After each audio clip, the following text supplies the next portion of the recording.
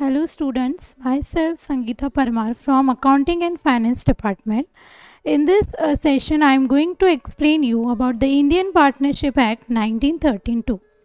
So in this part we are going to see what is the definition of the partnership firm, what are the essential of a partnership firm, and what are the kinds of a partnership. So first, moving on to the first slide. Here you can see the Indian Partnership Act 1932, where it is given the definition of a partnership, which says that Section 4 of the Indian Partnership Act defines it as a relation between the persons who have agreed to share the profits of a business carried on by all or any of them acting for all. Means what? There should be a relation between the persons who have agreed to share the profits of a business. If, for example, A and B are friends, they entered into an agreement where they have decided they will form a one business on a partnership basis. So, which will be carried on by both the partners, or any one of them will be acting for on behalf of the all, and they have agreed to share the profits or losses between the partners. Moving on to the next slides, which is given you here, the essentials of a partnership. What are the important essentials of a partnership? They have given you, first they have given you 2 or more person, second agreement, third business, fourth profit sharing, and the fifth one is business carried on by all or any of them acting for all.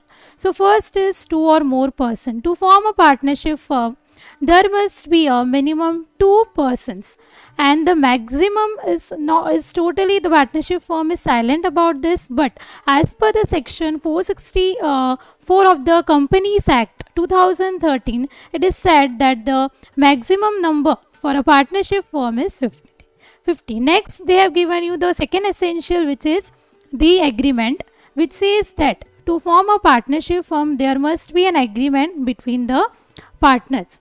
Third, they have given you the business. Yes, business is very much essential element of a partnership firm. Without business, no partnership can be formed. So there must be an essential business to start a partnership firm. Next, they have given you about the profit sharing.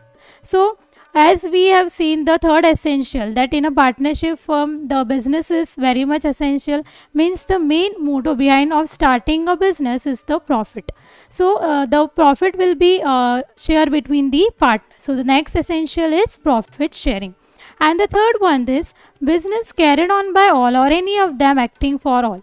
It means, for example, if A and B are partners and by some reason if B is unable to do the acts, and on behalf of the B, A can act. If suppose, for example, there are A, B and C partners, A and B are not able to do the acts or the activities which are of the business, so on behalf of A and B, the C can act for the A and B partners. So the last essential is business carried on by all or any of them acting for all.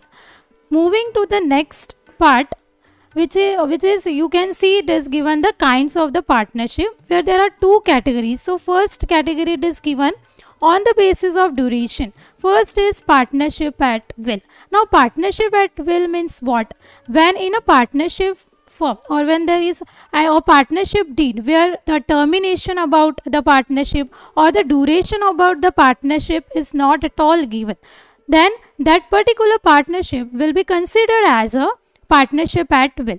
Partnership for a fixed term, when a particular partnership which has been started for a defined period, where the period is fixed for how much long the partnership is going to continue, there is a defined period which is actually mentioned in the partnership deed. So it will be considered partnership for a fixed term. Moving on to the next slide, which will you can see, which is giving the second category, that is on the basis to the extent of the business. First they have given you about the particular partnership, and the another one is a general partnership.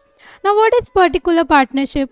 A person who become a partner with some other person in a particular undertaking or a adventure. Means what? If to complete a particular task, the partnership has been started, and after the completion of the particular task, the partnership will comes to an end. So this kind of partnership will be considered as a particular partnership.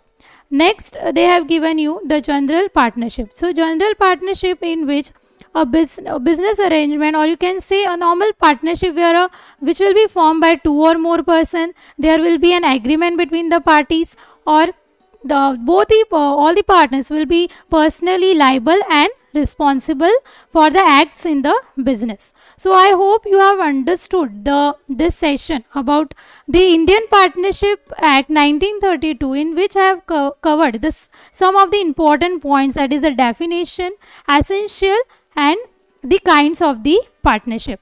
Thank you so much.